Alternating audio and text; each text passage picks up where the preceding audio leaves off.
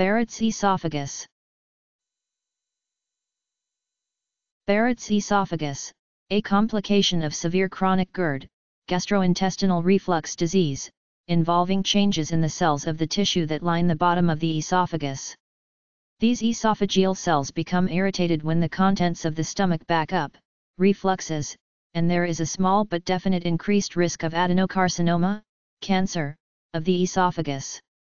The diagnosis of Barrett's esophagus rests upon seeing, through endoscopy, a pink esophageal lining, mucosa, that extends a short distance, usually less than 2.5 inches, up the esophagus from the gastroesophageal junction and finding intestinal type cells, goblet cells, on biopsy of the lining.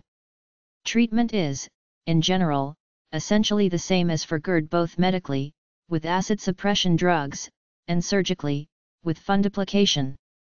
Named after Norman Rupert Barrett, 1903 to 1979, an eminent thoracic surgeon born in Australia who studied medicine and practiced in Britain.